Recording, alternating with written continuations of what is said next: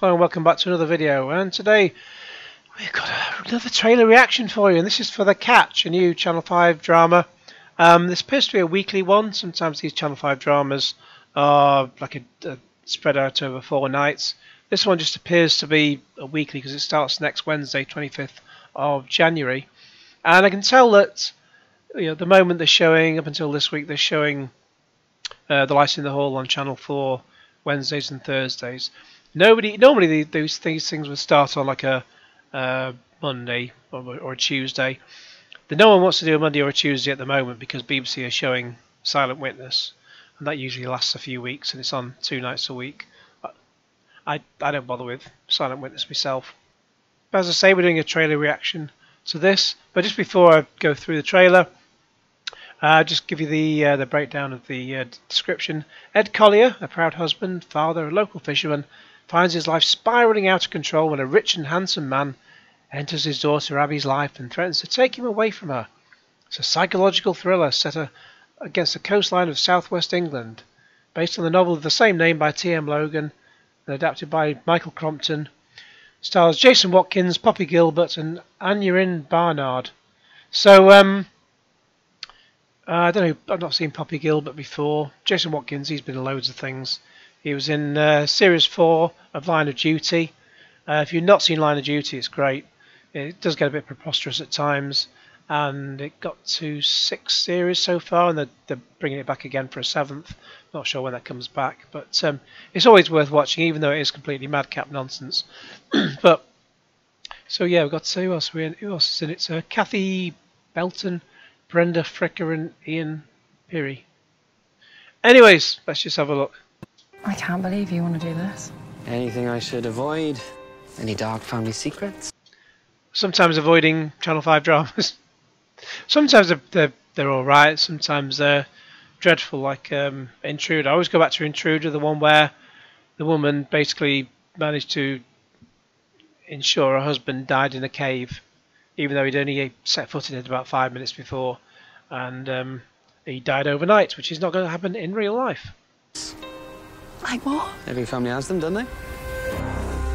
Mr. Collier? It's great to finally meet you. Ever since my brother died, he's been incredibly protective. Ed, she doesn't even know him. She knows she loves him. I've seen you like this before. Ryan Wilson is not who he says he is. This sounds like a very basic kind of drama. Oh, someone's not who he says he is. There's secrets and blah blah blah, and half the time most of the time they never follow through with anything decent. Riptide, I think I got through 2 episodes and that was enough. Did I even make it through the 2nd episode? Yeah, I think I watched the 2nd episode, and after that I just couldn't watch anymore. I think I did. Light in the Hall, I watched 2 episodes and that was really enough. They just could not stomach anymore. It's pretty clear you don't like me, Ed, but I've fallen for your daughter, and I think it's important that we get along. Ryan's convinced he hates him. Why are you trying to control our daughter? You have to stop! There's just something about him.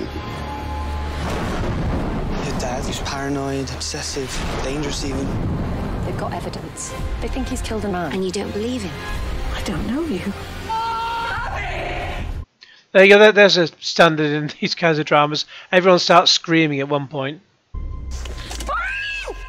Jason Watkins Lots of people screaming. stars in a brand new 4-part drama. The Catch starts Wednesday the 25th of January at 9 on Channel 5 and My 5. So at least the CGI of the water's alright. Yeah, if it's a 4-part drama and it's on a weekly, I wonder what the odds are of them actually putting out all 4 parts in one go.